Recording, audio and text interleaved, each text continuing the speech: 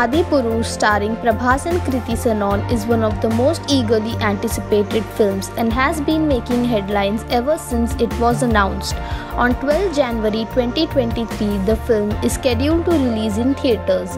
Megastar Chiranjeevi's film Mega 154 and Adipurush will be clashing at the box office. The film has a large budget and has prominent actors in crucial roles. The South has a huge Sankranthi celebration. The South celebrates the Sankranthi festival similarly to how Bollywood celebrates Diwali. While the simultaneous release of both the films will have an impact on their box office receipts, it remains to be seen who will be able to profit from the festive weekend.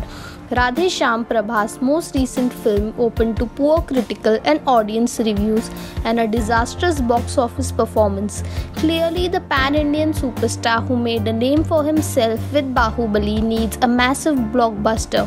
In contrast, Chiranjeevi's Acharya flopped at the box office and hasn't yet recovered. The Siva Koratala directed film featured Ram Charan in a brief cameo. Adipurush, a film adaptation of Ramayana, is being helmed by Om Roth. Prabhas portrays Lord Ram in the film and Saif Ali Khan plays Lankesh. Following this blockbuster, Tanhaji, the Unsung Warrior, which won the 2020 National Award, Roth's next film is Adipurush, which also stars Kriti Sanon and Sunny Singh.